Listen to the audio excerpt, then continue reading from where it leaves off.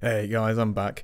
Just a reminder to have a look at that thing that we're doing in South Africa and donate if you can. If you don't know what I'm talking about, then Ben will tell you at the end of the video.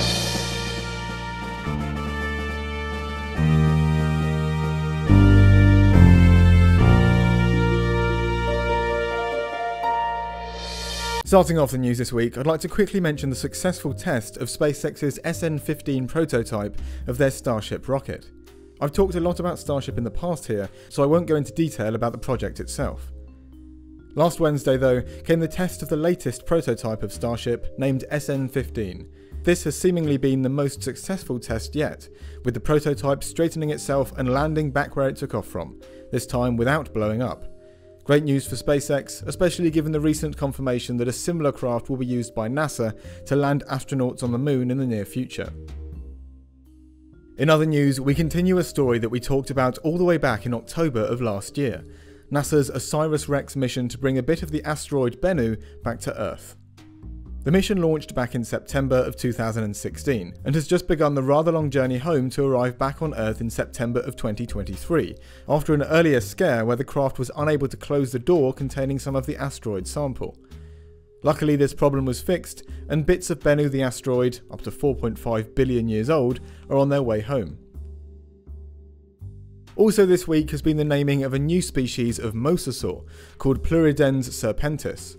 Coming from the very end of the Cretaceous and found in rocks in Morocco, this was an interesting animal with an apparently very specialised lifestyle. The small orbits suggest that this mosasaur would rely mostly on touch and chemoreception while looking for food, instead of relying on eyesight, similar to what marine snakes do, and the relatively small teeth for its large size suggest that it fed on quite small prey. Additionally, since the lower jaws become quite robust in the largest individuals known, it's suggested that this might be an example of sexual dimorphism, with the paleontologists hypothesizing that they were even used in combat, like seen in beaked whales and lizards. Pluridens serpentis adds to the increasing richness of mosasaurs known from the end of the Cretaceous, further showing how these animals greatly diversified right up until the mass extinction that killed them off. And now over to Ben, with a visual surprise. Thanks, Doug. Well, in addition to the Mosasaur news, there's also been a lot of exciting dinosaur news this week. First off is a very interesting paper that has investigated the evolution of vision and hearing in theropods, which has made the fascinating discovery that the bizarre little Shivuia from Mongolia was a nocturnal predator. By examining a structure of the inner ear in dinosaurs called the lagina, the researchers were able to compare how good the hearing of different extinct dinosaurs was compared to modern ones. And by looking at the size of the bony ring in the eye called the sclerotic ring, they could tell how much light it was able to let in. The findings demonstrated that most non-bird dinosaurs investigated were daylight animals, with the majority of predatory dinosaurs having relatively good hearing compared with modern birds, while most herbivorous ones had quite poor hearing.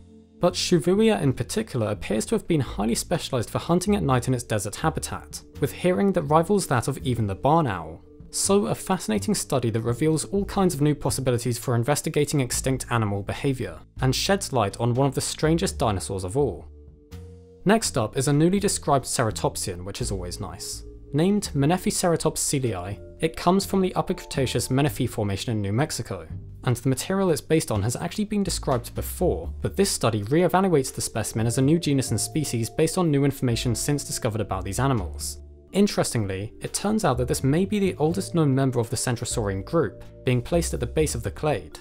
This also indicates that the Centrosaurians likely originated in the southern parts of western North America before spreading northwards during later parts of the Cretaceous, a very interesting look at the early evolution of these incredible dinosaurs.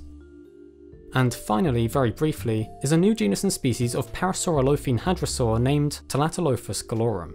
Found in late Cretaceous rocks in northern Mexico, this is a pretty complete fossil specimen, and has an interestingly shaped head crest that the researchers noted looks like an Aztec glyph for the word "word". Classified as a basal parasaurolophine, this is a very nice discovery indeed, and further adds to the known diversity of these hadrosaurs. And just before I hand you back to Doug, as you've hopefully seen by now, we're involved in a brilliant project called Thunax, an initiative run by paleontologists at the University of the Witwatersrand in Johannesburg to raise money through crowdfunding for a field school expedition into the famous Karoo of South Africa. If this crowdfunding is successful, Doug and I will then be invited to join them on this expedition to film the whole thing for all of you on YouTube to enjoy.